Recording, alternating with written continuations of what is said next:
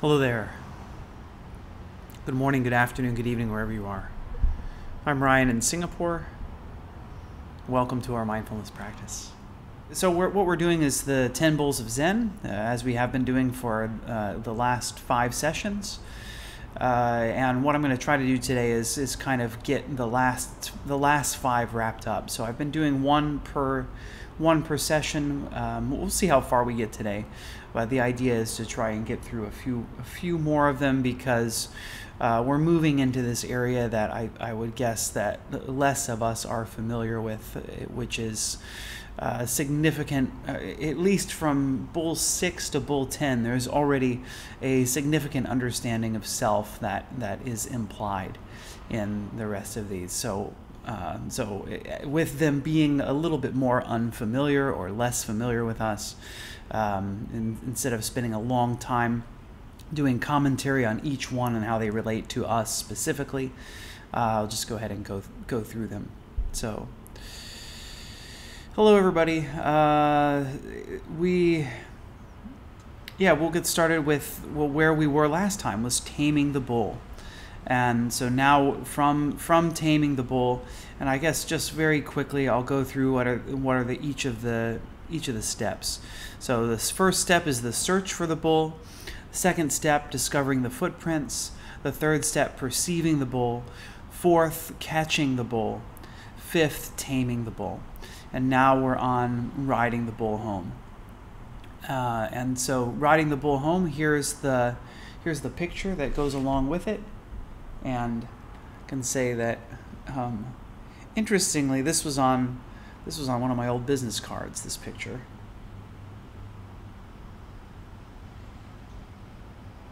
So this is riding the bull home. Riding the bull home is, here's the poem and the commentary on it. Mounting the bull, slowly I return homeward. The voice of my flute intones through the evening, measuring with hand beats the pulsating harmony. I direct the endless rhythm. Whoever hears this melody will join me. A comment from Zen Flesh, Zen Bones. This struggle is over. Gain and loss and are assimilated. I sing the song of the village woodsman and play the flutes to the children. Astride the bull, I observe the clouds above. Onward I go, no matter who may wish to call me back. And then the next piece, the bull transcended. Here's the picture that goes with the bull transcended.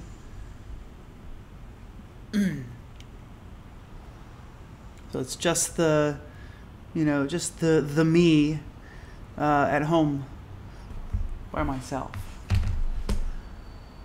And the commentary that goes with this one is this. Astride the bull I reach home. I am serene. The bull too can rest. The dawn has come. In blissful response, within my thatched dwelling, I have abandoned the whip and rope.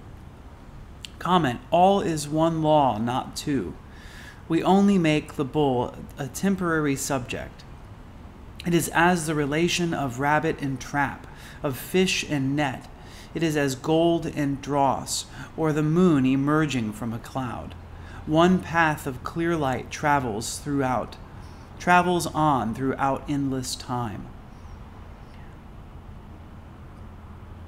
And so one more commentary. So taming the bull is here, and the gradual dissolution of our ego nature into pure consciousness or God's being, until it finally merges into the ultimate self within. This dissolution or merging is what the picture riding the bull home represents. The return homeward. There is no more searching. A harmony and naturalness descends upon the herder, who is now riding the bull effortlessly, playing his flute. There is no more to it. As Chongyam Trungpa Rinpoche remarked, there is a point when there is no more bull. That is what the bull transcended is about. In Lily Marie Johnson's words, the world of samsara is experienced as it really is, nirvana. Then perfect unity of all things, including yourself, appears effortlessly. And here's Shu Yun, Buddhist Zen master. But in the end, all things return to the one. The deaf and dumb, the crippled and deformed are all restored to one's perfection. Okay? So we'll continue to the next piece. Again, this is all from 12th century Buddhist poetry and imagery. I know that I'm a secular mindfulness teacher, but I thought this would just be kind of fun to go through. The next piece is both bull and self transcended. And again, I love some of this imagery, right? So here's the image for both bull and self transcended.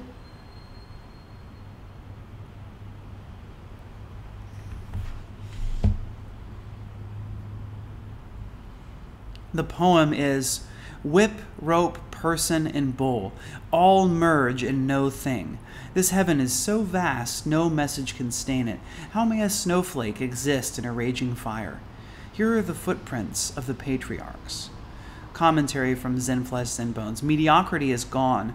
Mind is clear of limitation. I seek no state of enlightenment, neither do I remain where no enlightenment exists. Since I linger in neither condition, eyes cannot see me. If hundreds of birds strew my path with flowers, such praise would be meaningless.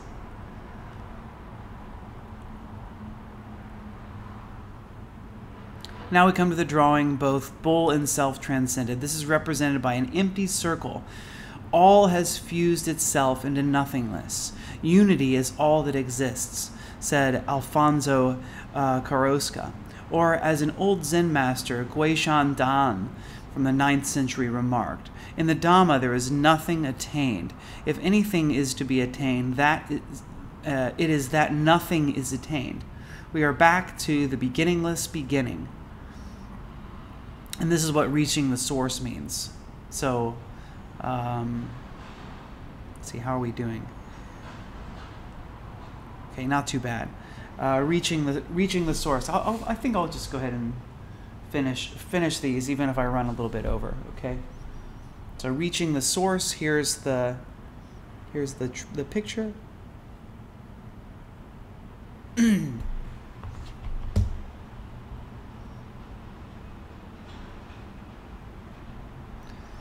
Reaching the source. Too many steps have been taken, returning to the root and the source.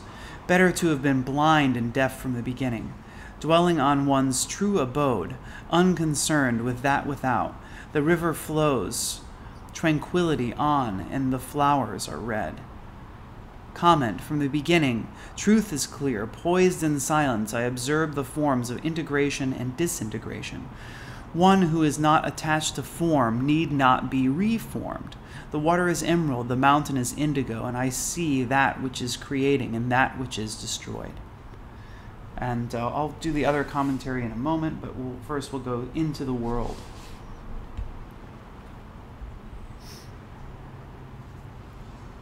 Into the world.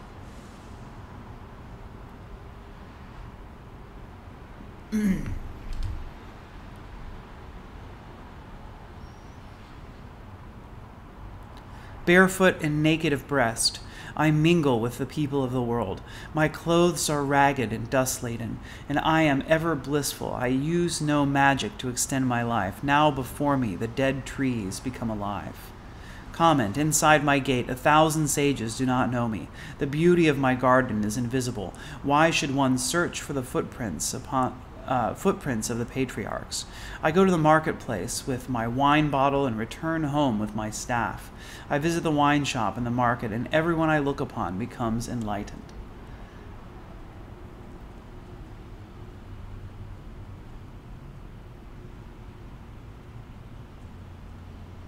So this is what reaching the source means. Take any direction, roam the world to its farthest edge, all comes back to where it started.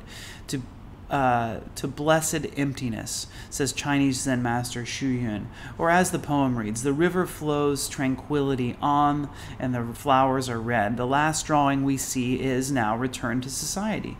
When we share the light of our understanding with the people around us, and this is symbolized in the drawing by the presence of of the laughing Buddha, the Buddhai, who brings this simple joy of being to all he encounters. Aldous Huxley wrote beautifully about this returning to the world because he now loves to the extent of being identified with the divine object of his love. He can do what he likes, for what he likes is what the nature of things like. The nature of things likes. He is found in the company of wine bibbers and butchers. He and they are all converted into Buddhas. For him, there is complete reconciliation and to the evanescent, and through that reconciliation, revelation of the eternal. The beauty of the poems and paintings is that they can be meditated upon endlessly and reveal different aspects of the search for truth. The image of the bull as supreme self or as separate self are like two sides of the same coin. Either you endeavor to tame the sense of separation in order to reveal the true self, or go on and abide repeatedly in your true being so that the illusory separate self is swallowed by it. I leave it now to the paintings and poems to speak for themselves. So, I hope you've enjoyed this. Series. I know I'm running a little late today. I think it'd be nice to do a little bit of commentary on these last 5 on my own as well. And I know this is more religious, I suppose, than what we usually talk about. And I think Mahayana Buddhism is more religious than certainly a secular class, or possibly even other forms of Buddhism. So anyway, I think it would be nice to debrief this a little bit more. I did kind of compress these pretty quickly today. Let's go ahead and get into our practice. So sit comfortably wherever you happen to be today.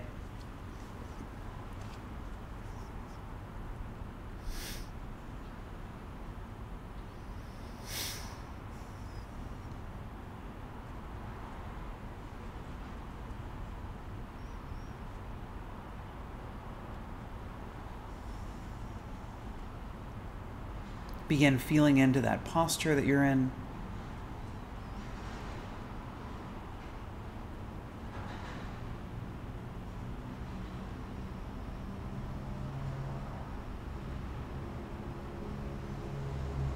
Having this posture reflecting your determination for today's practice. Sitting up straight, crown of the head towards the ceiling, chin parallel to the floor, jaw relaxed, face relaxed, eyes closed if you like, or having a soft gaze about a meter in front of you or about a 45-degree angle downwards.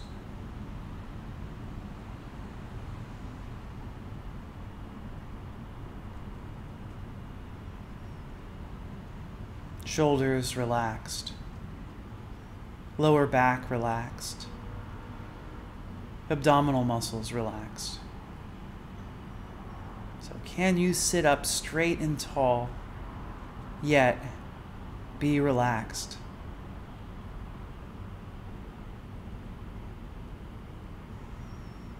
And with those abdominal muscles relaxed, maybe you can feel the fullness of the breath in the belly. So if you're having trouble noticing it, maybe placing your left hand on your belly. If you like, right hand on the heart.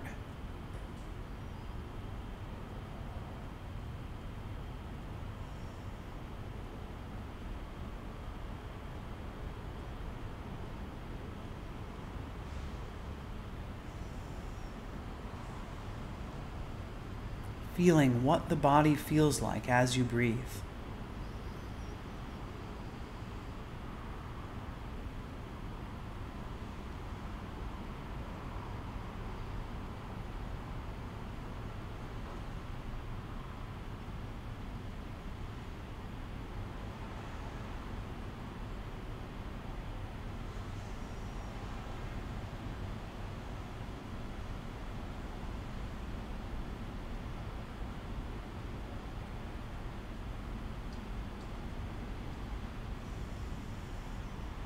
Focusing attention here at this sensation of breath.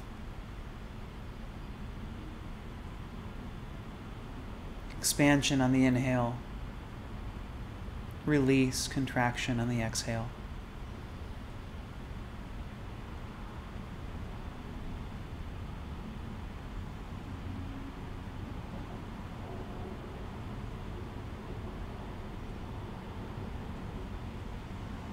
Expansion, contraction.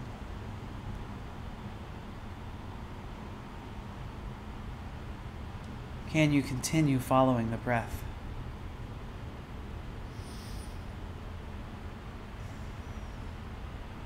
You can leave your hands on your chest and your belly if you like, especially if that's helping you bring attention to the breath in this moment.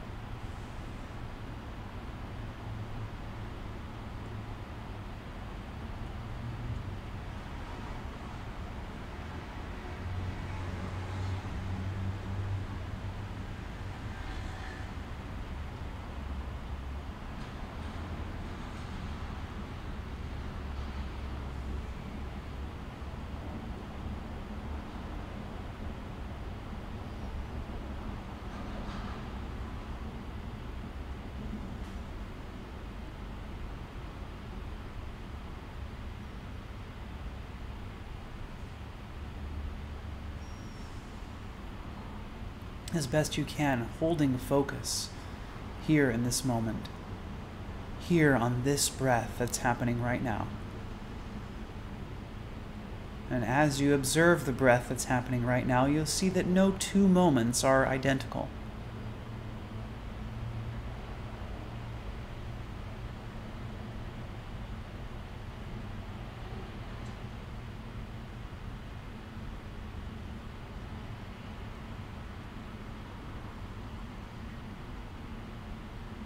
In each moment, the belly, the chest are changing shape, expanding or contracting.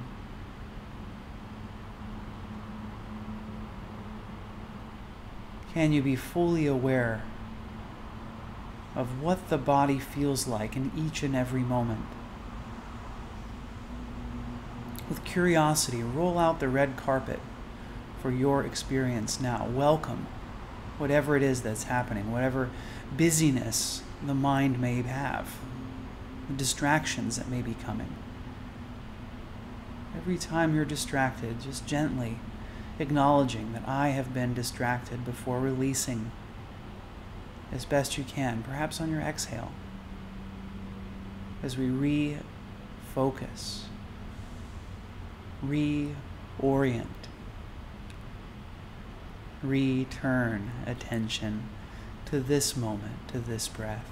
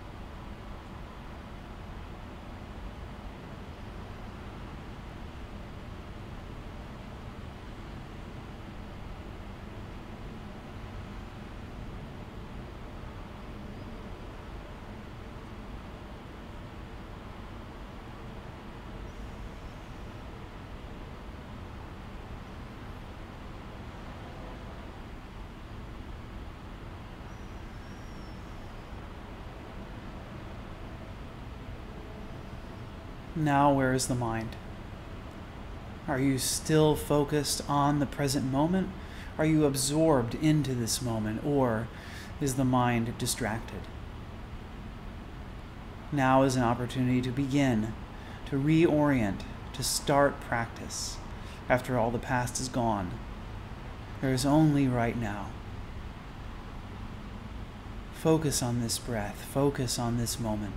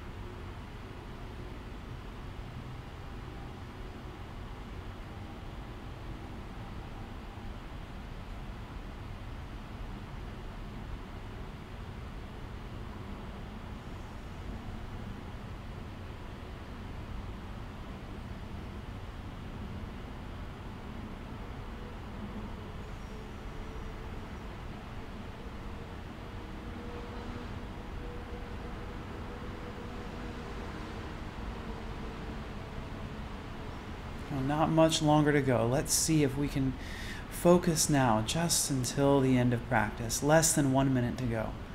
Stay focused on each breath until you hear the sound of the bell.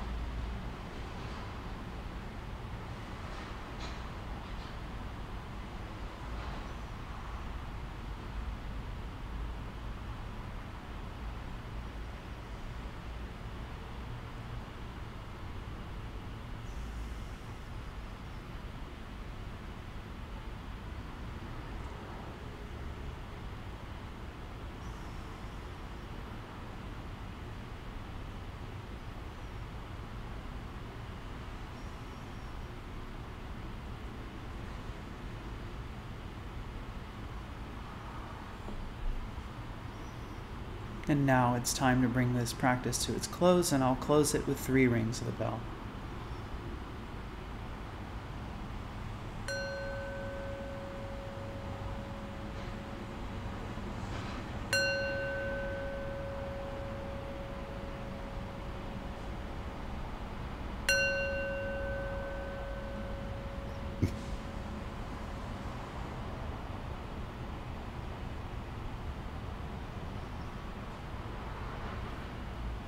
All right. Thank you for being here. Thanks for joining in practice today. How'd it go? How was your practice? Feel free to write some comments in the chat, and we'll get to those in a few moments. And I suppose first, wow, I didn't really talk about any of those 5 bulls that we just covered. I just kind of went through them, and I'll just say the reason. And by the way, if you missed what those were and the pictures that go along and the commentary, you can check it out again on the YouTube. So Ryan Grimes Mindfulness on YouTube. You can go back and see the beginning of this video, which was the last 5 bulls of the 10 Bulls of Zen.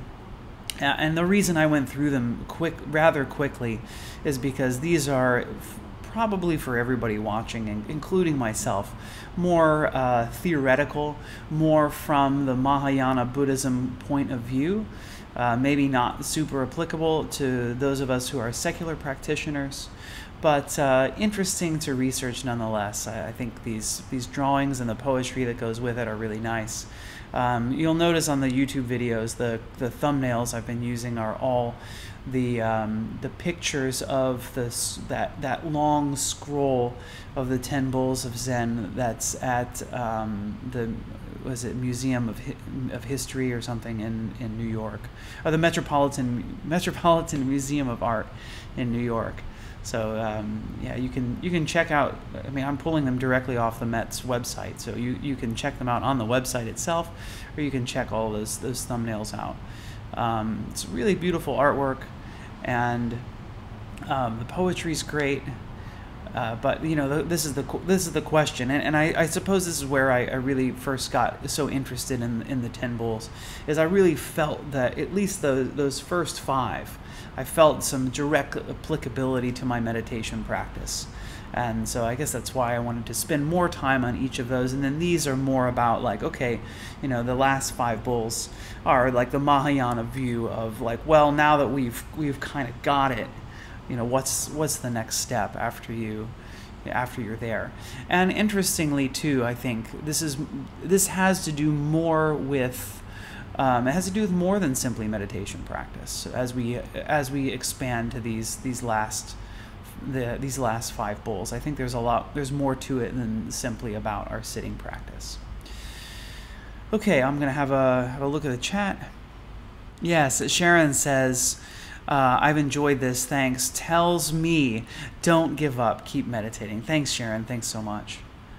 Barbara says, thanks for the fascinating series. I appreciate the extra effort. Yeah, to share the pictures. In fact, yeah, and I've been looking into it, in fact, but haven't really had the time to sit down. There's a piece of software, a piece of software I can use for streaming that a lot of streamers use. I just haven't gotten around to it. But that would be a lot more fun. I think it'd be cooler to share it that way than me holding up an iPad to the camera. But yeah, thanks Barbara. Thanks for saying that. Jean says, my ability to stay focused varied from moment to moment and breath to breath. So it's very focused, and sometimes, in some moments, my mind's straight. Thanks, Jean. I can relate to that completely, because in today's meditation, that's exactly where I was. I think I had, especially when I had my hand on my chest and my belly. I'm like, oh man, this is it. This is the focus that I've been hoping for. And then, sure enough, when I started that silent period, I think I lasted about a minute before I was off deep in thought about nothing important. You know, what's going on for the rest of my day. I think that's what I was thinking about. So thanks everybody for joining this series. It's been really a lot of fun to go through it. What I'm going to do, well, okay, so first off, Saturday morning, Singapore time, maybe Friday night for you, is going to be the 1-hour session. We're going to do a 1-hour body scan.